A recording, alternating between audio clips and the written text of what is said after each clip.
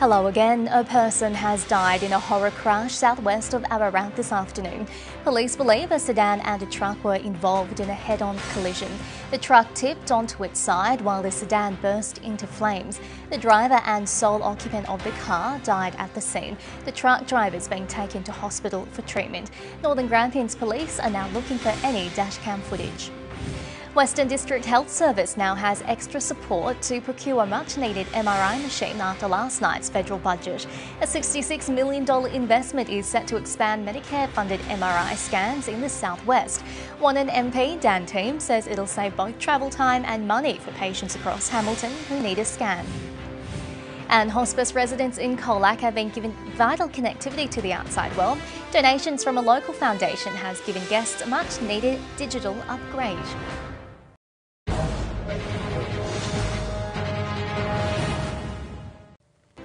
Hello again. Police need your help to locate missing Bendigo woman Mariah.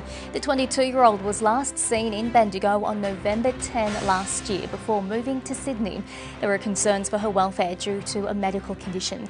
An image has been released in the hope someone recognises her and can provide details on her whereabouts. Anyone with information is urged to contact Bendigo Police Station. Greater Bendigo has recorded another day where COVID cases have topped 200. This time, 224 have been recorded over the past 24 hours.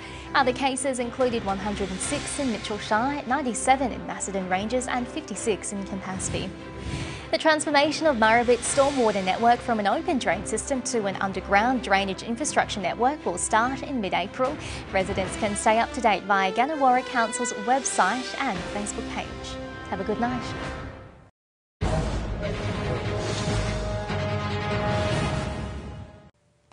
Hello again. 4 drunk protesters have been arrested on the lawns of Parliament House. The group was asked to move on by police before a scuffle broke out and one police officer was struck.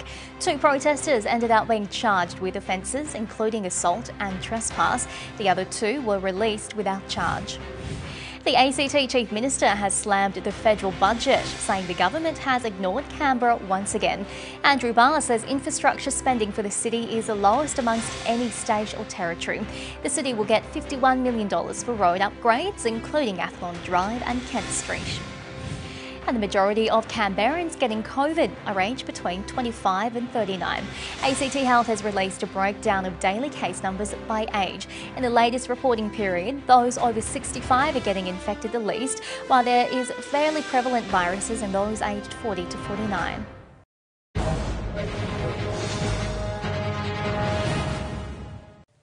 Hello again. There's been mixed emotions across Gippsland in the wake of this year's federal budget. The region was able to secure a hefty slice of the cash, with many millions allocated to our rail and road network.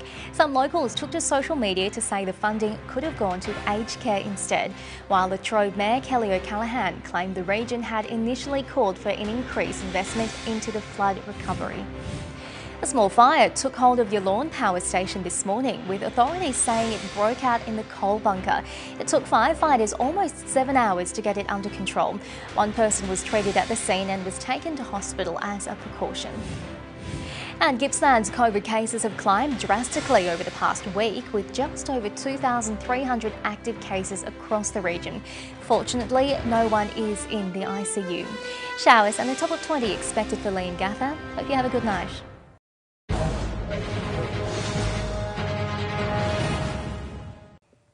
Hello again. A man is recovering in hospital tonight after a boat exploded at Lake Macquarie.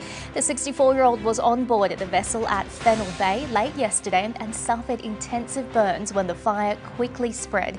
Firefighters put out the flames, but the boat was destroyed. Police don't believe the incident is suspicious. An off-duty police officer has been charged with high-range drink driving following a crash at Lake Macquarie.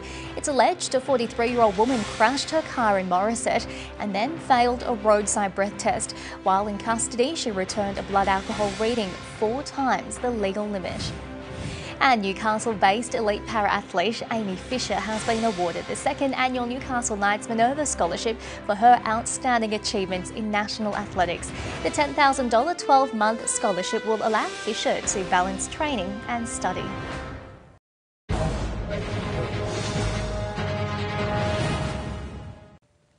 Hello again. The Illawarra Women's Health Centre has secured $25 million to establish Australia's first women's trauma recovery centre.